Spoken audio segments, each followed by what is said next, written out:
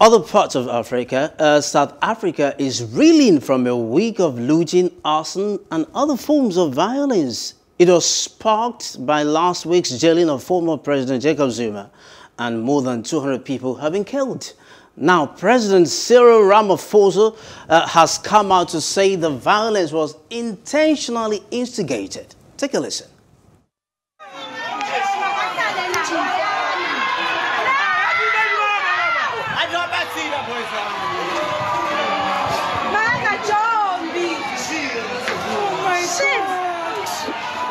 This moment depicts the current situation in parts of South Africa.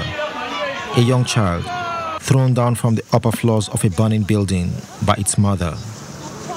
And I was like, yo,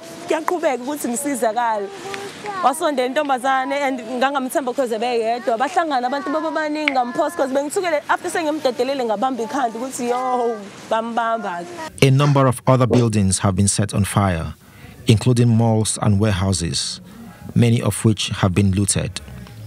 The violence erupted last week after the jailing of former President Jacob Zuma, and the current president, Cyril Ramaphosa, believes it was deliberately provoked. Yes, ordinary citizens have felt that they need to defend their areas, to defend their assets, and we welcome the fact that ordinary citizens are working together with the security forces, are standing up not only to defend their own assets, but they're also defending our democracy, because they can see that this is an assault on the democratic situation that we have in our country. So they are standing up, and we applaud that our people themselves see that there is a lot at stake, and the instigators want to spread instability in the country, and we don't know what their full and true intentions are. The looting and arson have destroyed hundreds of businesses, and the South African government has deployed 25,000 soldiers to restore peace. Meanwhile, the death toll in the unrest has been put at 212 as at Friday, 95 more than the figure a day earlier.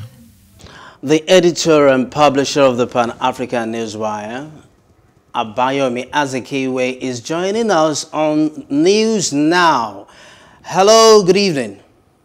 Hello, how are you? I'm very well, thank you. And you? Fine. Mr. Abayomi Azikiwe, let's take a critical look at this. What do you make of all this? Well, it's partly sparked by an internal conflict within the ruling African National Congress. Former President Zuma had to leave office early at the end of 2018 due to allegations of corruption. He still has a lot of support within the ruling party. Nonetheless, he has gained a lot of unpopularity among the general population. He has been a subject of an investigation by the Zondo Commission, which is a commission that, in fact, was approved by his administration several years ago when he was president. And he has refused to answer certain questions before the Zondo Commission. He walked away from the commission, and then he was taken to the Constitutional Court, which he is also a co-architect of, along with Nelson Mandela, Cyril Ramaphosa, the current president, former President Thabo Mbeki, and others, some 30 years ago. And they took him to the Constitutional Court. He was found in contempt of court and was ordered to serve 15 months in detention. Some of his supporters went to his compound in Nakanla in KwaZulu-Natal region, province of South Africa, saying they were going to set up a human shield around his residence. Eventually, he did hand himself in to the authorities to serve out his term. That began with protests against his detention, but unfortunately, it has deteriorated into a situation which is damaging the South African economy as well as the entire region of the Southern African Development Community.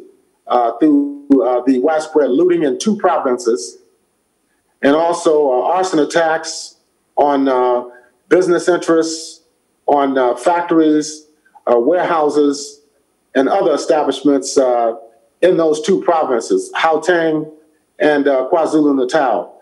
The other remaining provinces, some 7 other provinces in South Africa, have remained relatively calm over the last week.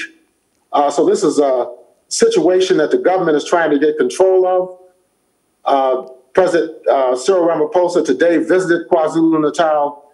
He spoke to people there. He held a press conference, and he said he's committed to stabilizing the country to bring things back in order. Mr. Abayomi Azikiwe, I wish we had more time to go on and on, but then in the coming days, as events unfold, we'll still have to come back to you for more analysis. Thank you for your time. Thank you. Hello. Hope you enjoyed the news. Please do subscribe to our YouTube channel and don't forget to hit the notification button so you get notified about fresh news updates.